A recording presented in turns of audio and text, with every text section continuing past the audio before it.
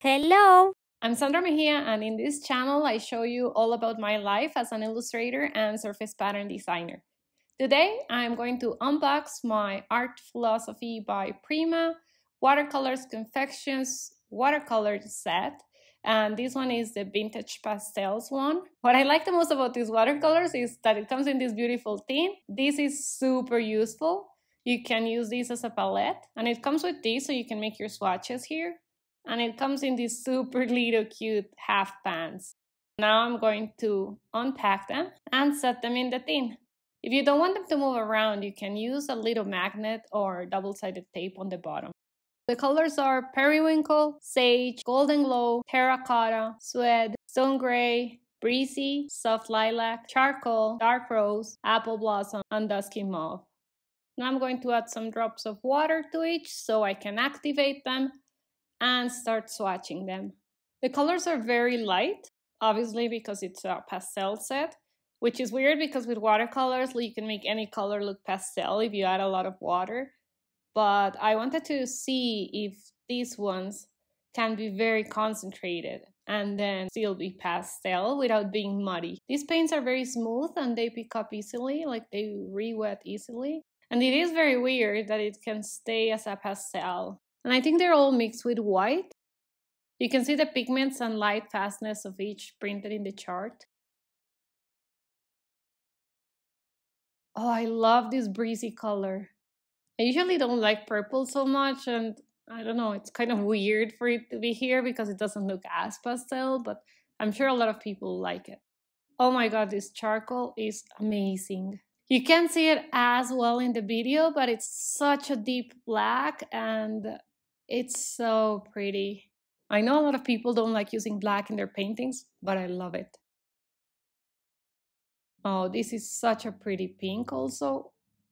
I wish it was a bit more intense. Oh, there we go. Just add a bit more paint. And this dusky mauve is very pretty too. I'm very happy with this color palette. I like it a lot, but now we have to try it in real life. So here I have a sketch of one of my birds and flower, and we're going to try to paint this quickly just to see how the paints behave. I'm just using a block of Canson XL watercolor paper, and I'm just adding soft washes of different colors around the bird.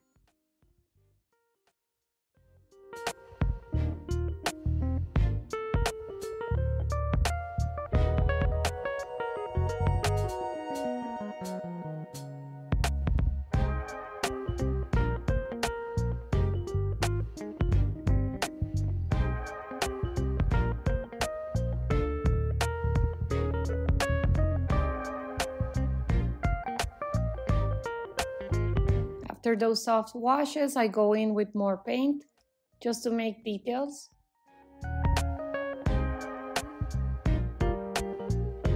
And if you want to make darker details, just go in with very concentrated paint, so very little water. And that way the color will be darker.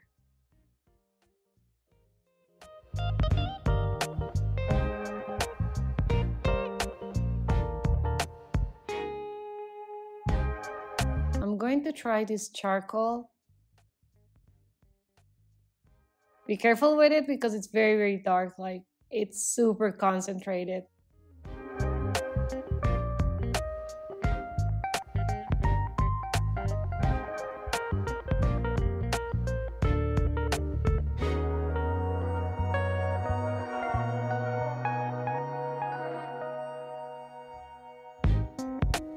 Can you tell this is my favorite color from the whole set?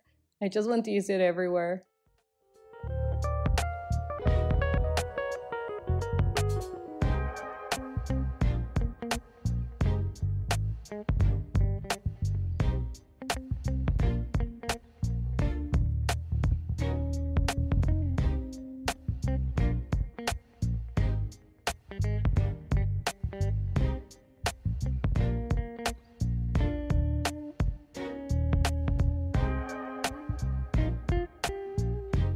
The good thing about these palettes like this is that the colors will always go well together.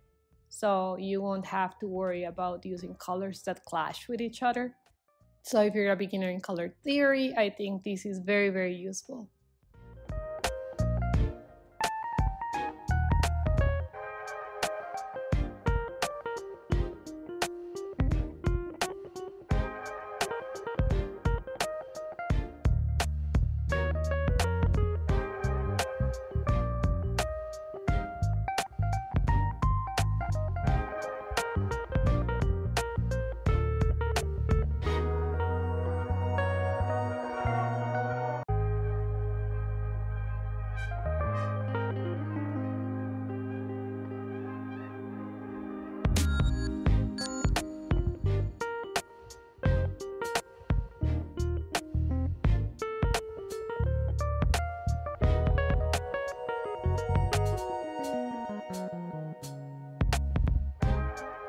Now let's add some of this yellow for the beak and for the middle of the flower.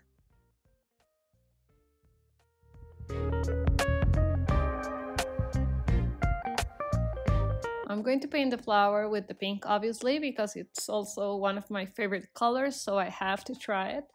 And I'm going to use this darker pink to create some variations of the color and to add some shadows.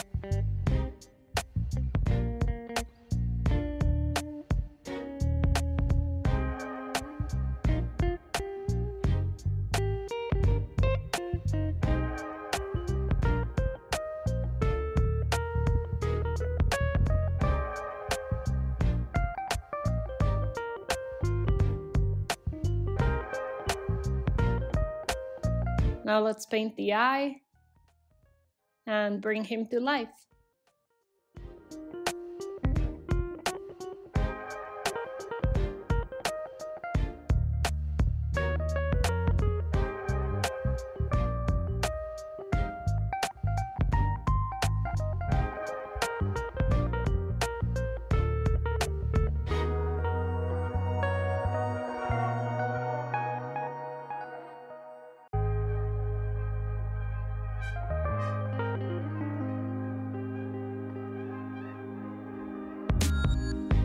I'm going to add some details here too.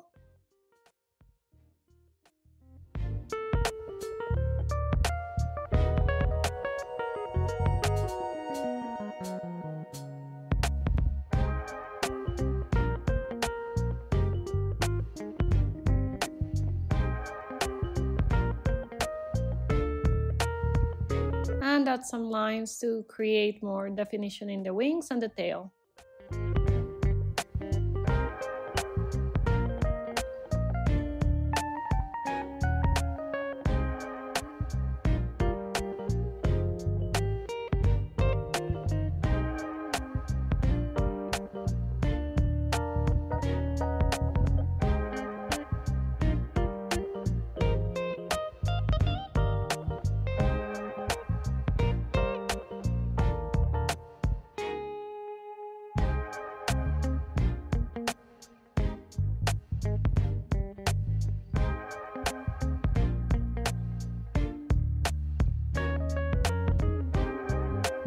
I'm adding some details to the flowers the same way.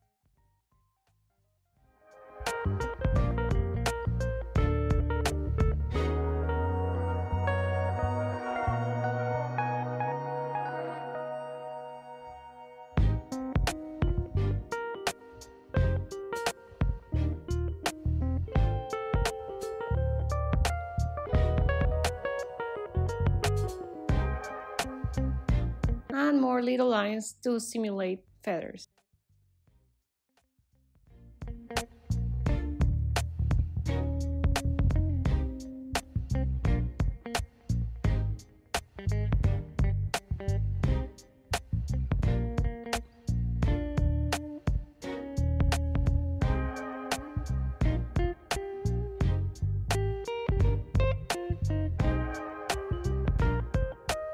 And finally, I'm going to use my dagger brush, which is my favorite to create leaves, just to add some leaves. And for that, I'm going to be using different shades of greens, just to create some variation. Using different shades of colors just makes your illustration a bit more interesting.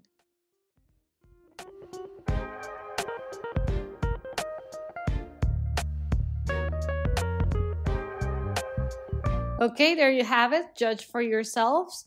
I think it looks very different from what I usually create. I don't use pastels a lot or very muted colors. I kind of like it for a very specific style of art. I think for creating botanicals and birds like this, it would look very pretty. You can create a very pretty collection of stationery with it. But I don't think I'll be using it every day just because I like working with more vibrant colors. But it's definitely a good thing to have. If you have tried it, let me know in the comments or let me know what you think of them. I think I'm going to try their woodland set next just because it's more like my palette. I definitely like their watercolors for creating illustrations that I'm going to scan. For illustrations that I'm going to sell or exhibit, I like to use my Sennelier or Daniel Smith watercolors.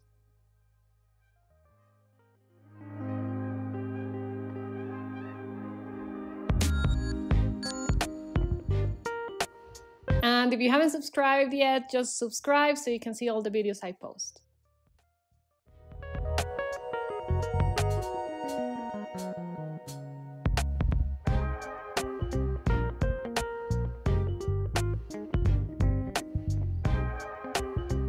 I hope you enjoyed this.